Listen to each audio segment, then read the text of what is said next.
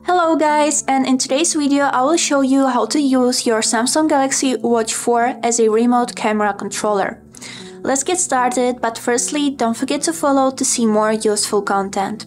So, this process is really easy. Let me show you how to do it. Firstly, wake up your watch by double-click or clicking on this home button. After this, swipe up to see the applications and scroll down until you'll find a camera icon.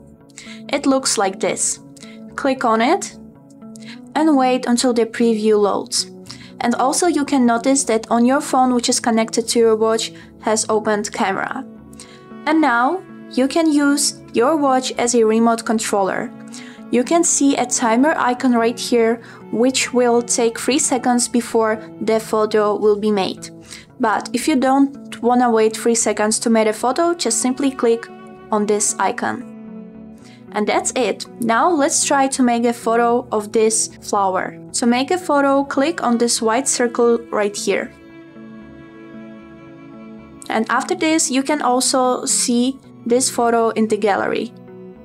It looks like this. And now I will also show you how the timer works. I will firstly turn it on by clicking on the timer icon and click on this white circle. And in 2 seconds the photo will be made. And you can also see it in your gallery. And that's all. I hope this video was helpful for you, and thank you so much for watching.